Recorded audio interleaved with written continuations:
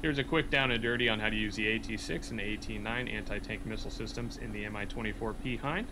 First thing you're going to do is tell Petrovich to turn on the weapons. Next, go to auxiliary storage light, make sure that's on. You should see lights here. If that's off, then this switch is off and you're fucked. Come down to fire control, turn that on, and make sure your weapon select switch is set to off in missile. Once I'm facing the target, I tell Petrovich to search that direction. Select the target that you want. Make sure that Petrovich keeps line of sight. He lets you know that target is in range, and what you want to do now is put that inner circle on the actual target. And once you do that, what you're going to hear is this tone. Rifle, let him know that he can fire. Make sure you keep the aircraft on the same vector because he is actively guiding it in.